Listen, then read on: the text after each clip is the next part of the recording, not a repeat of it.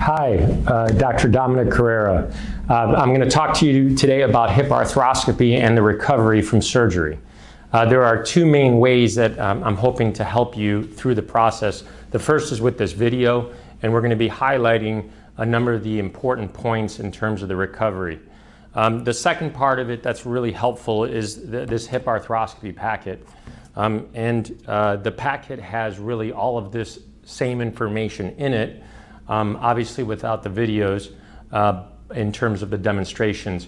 But the packet, I would encourage you to also know to follow it. You can underline it, scratch things out, star it, whatever it helps to help you through the process. Within the packet itself, within the part that's actually clipped in here is really keys in terms of recovery that I would like you to be familiar with. On this, it says, bring this packet on the day of surgery. And I would like you to bring it on the day of surgery, including your family member or whoever's driving you can actually look through the packet if they have any of the questions about recovery. So this portion in through here is all for you to read. There's a packet in the back of the binder, which is inside of the sleeve. And this is really for your physical therapist.